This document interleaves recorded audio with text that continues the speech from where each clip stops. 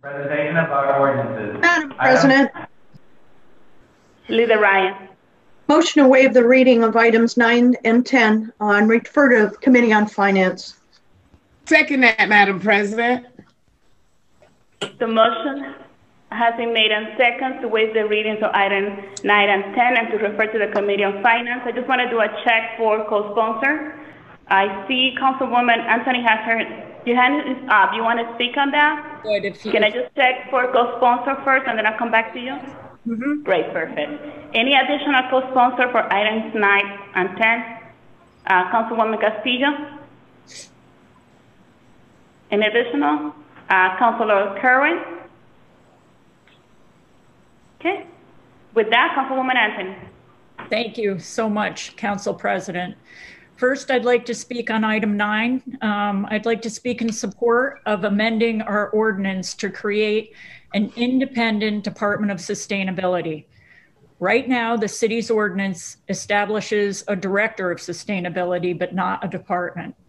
This ordinance creates the Department of Sustainability so that the director will be like any other department head. The department will also have its own budget. The Department of Sustainability is charged with creating and promoting a healthy, low carbon and climate resilient future and an environmentally just city. This ordinance also codifies the city's energy goals, including being 100% carbon neutral by 2050. If Providence is to accomplish that goal and the other goals, we must engage every part of our economy and use every tool we have. We need a sustainability department with a budget to accomplish this task.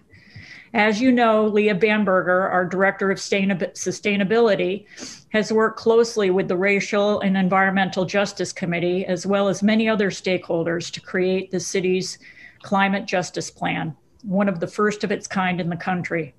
In Providence and around the world, people of color have contributed the least to the climate crisis, yet they are disproportionately burdened by the polluting industries that are causing climate change and other environmental degradation. They also are most exposed to the impacts of climate change, like extreme heat and flooding. The department will use this plan to guide their very important work. So I would ask for your support of this particular ordinance. Would you like me to speak on the second ordinance, Council President? Sure. Okay. Sure, you can. And then after I see the hand for Councilman Goncalves, I'll go to you after. Okay, thank you. I'd also like to ask for your support of the enactment of a Building Energy Reporting Program. So this is going to be one of the tools, the most important tools we use to combat climate change. Cities across the country are benchmarking energy usage because it results in real cost savings and helps us measure progress towards sustainability. Here in Providence, buildings account for over 70% of its greenhouse gas emissions. The city of Providence has been benchmarking its energy uses since 2010, and that has resulted in a great deal of savings, hundreds of thousands of dollars of savings for the city. This energy benchmarking ordinance will require owners of buildings in the city of Providence with 10,000 or more gross square feet to report their energy usage annually using an Energy Star portfolio manager, which is the internet-based tool developed and maintained by the U.S. Environmental Protection Agency to track and assess the relative energy performances of buildings nationwide. The purpose of the program is to encourage energy efficiency, to reduce greenhouse gas emissions, to enable more effective energy and climate protection planning, and to provide the public with information concerning the city's and others' energy consumption. This program will also help building owners take advantage of existing energy efficiency programs offered by National Grid as they are required by law. And will help National Grid also develop programs that will better match building owners' needs. Real sustainability will take the effort of every single one of us, and I ask you to enact this important legislation. I also want to take this opportunity to thank the team at our Office of Sustainability, specifically Leah Bamberger, the director, as well as the members of the Environmental Sustainability Task Force and the Racial and Environmental Committee for their hard work for a sustainable future for the city of Providence. And I also would thank you, Council President, for directing everyone to see the number of attendees we have today that have attended in support of these two ordinances. There has been a letter of sign-on out for only 2 days. We have 200 signatures in 2 days, and we have important organizations in this field that are supporting these two ordinances, including the Audubon Society of Rhode Island, the Climate Action Rhode Island, NRDC, National Grid, Conservation Law Foundation, the Nature Conservancy, Truthbox Architects, Green Energy Consumers Alliance, Sierra Club, Institute for Market Transportation, Woonasquatucket River Watershed Council, Clean Water Action, Handy Law, Armory Management Company, and the Acadia Center. So we have a lot of people that are in support of these very, very important ordinances, and I would like you to take that into consideration when we pass them at some point. Thank you. Thank you, Councilwoman Anthony. Next, I have Councilman Goncalves. Thank you, Madam Chair, and thank you, Councilwoman Anthony, for your remarks. The time to act on the climate crisis is right now. Not yesterday, not in the future, but right now. And we've seen the devastating impacts of climate on our backyard, whether it's the Port of Providence or seeing some of the highest childhood asthma rates in our city that disproportionately impact our Black and Brown communities. We need to codify our Office of Sustainability. And I want to thank Leah Bamberger, Emily Koo, the Environmental Sustainability Task Force, the REJC, and everyone that's involved in this initiative so they can continue to do the vital work to protect our environment. The Building Energy Reporting Program Ordinance is a significant step in reducing greenhouse gas emissions in our city and also a significant step in tracking our energy consumption. And again, we need to act now, and we need to act swiftly to ensure a clean, environmentally sustainable city, and we can't wait. So these two pieces of legislation are a step in the right direction. And I want to thank the sponsor, Councilwoman Anthony, for her hard work on these initiatives.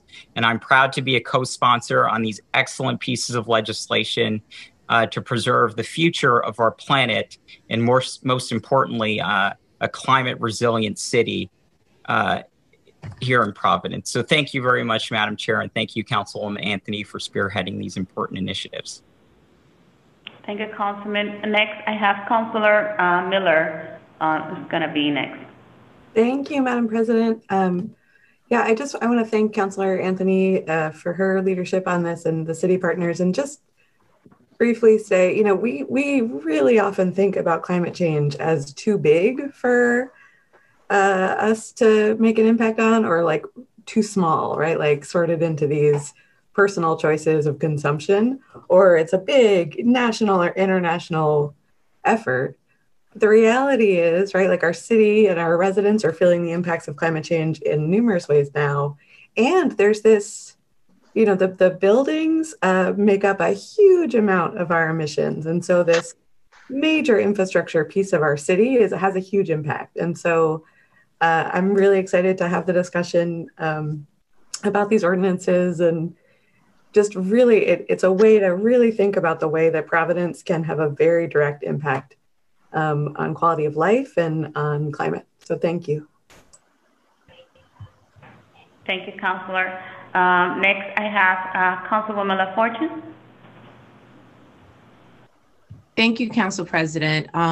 I want to thank Councilwoman Anthony and Leah for all their hard work on this, and Councilwoman Miller, Goncalves, and everyone else who's sponsored this, and also all the groups that are in our city that are fighting for climate justice, that are fighting to create a more environmental resilient city. Providence is a port town, and And we need to think about the impact of climate change in our city, from rise in sea level to also the emission, the gas emission from our buildings. We need to think about creating more green spaces so that the future generation can live in a clean city, can breathe clean air. We have parts of the city where there are high asthma rates that impact some of our most marginalized groups. My brother, he was born with asthma and respiratory issues, and before the age of 1 year old, my brother would spend almost a month in the hospital due to that. We have to have these conversations. We have to work on these initiatives, and we have to put the investment in it, which is why it's so important to have an environmental sustainability office within our city, because this has to be a priority. If it's not, we're not going to have a city for our young people to grow up in, for us to raise our families in, for people to invest in. So I'm just so happy and thankful for all the hard work and those who have been fighting for this. And it's wonderful to see such a diverse group of people advocating, which shows us that this issue is important. And it's also critical that we work with our state legislators as well as our federal legislators to ensure that we get funding to support these types of initiatives, because it's not just Providence alone, it's our whole state. But we need support for this, because we could talk about it all day long, but the dollars have to back these initiatives. So again, thank you, Council President. Thank you to all the groups, and hopefully we'll be moving towards a more resilient city. So thank you, everyone. Thank you, Councilwoman. Next, I just want to check, Councilman Goncalves, did you wanted to add to your comment, or just, okay. All right, then next I have Councilman Espinal, and then Councilman Salvatore next, okay? Councilman Espinal. Thank you. Thank you so much, Madam President and members of the Providence City Council. I'll be brief since my colleagues and the sponsor, Councilwoman Anthony, or the other co-sponsors have so eloquently expressed the reasons, all the good reasons as to why we need to support this ordinance. This is very special to me, and I'm glad to be able to have the opportunity to co-sponsor as well, since the Port of Providence is in my ward. And as you know, Council President, my ward has been hit hard by environmental injustice for decades.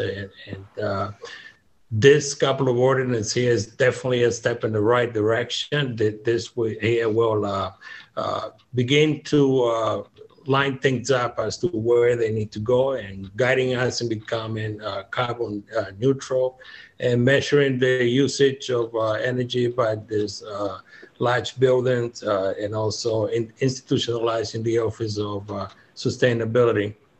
So as a result, we're going to have a better city, a better and cleaner environment, a better and safer community. And it's something that from South Providence and Ward 10, we deeply appreciate everyone that has done work in this, and all of your support. So again, from Ward 10, for myself, for my family, for all of us that live down here, thank you so much for taking this step, which is so important to us. Thank you. Thank you, Councilman. Next is Councilman Salvatore. Thank you, Madam President. If there's no objection from the sponsor, I would like to be noted as a co-sponsor on item number 9. No objection. Mr. Clerk, you got that? Noted. Great. All right, so I just wanted to double check. I see that Councilman Espinal, Councilwoman Fortune, your hands are still raised. I just want to make sure you're all set. Okay, just checking. All right, so the motion has been made and second to send this item to the Committee on Finance. All those in favor? Aye. Aye. Aye. Aye. Mr. Clerk.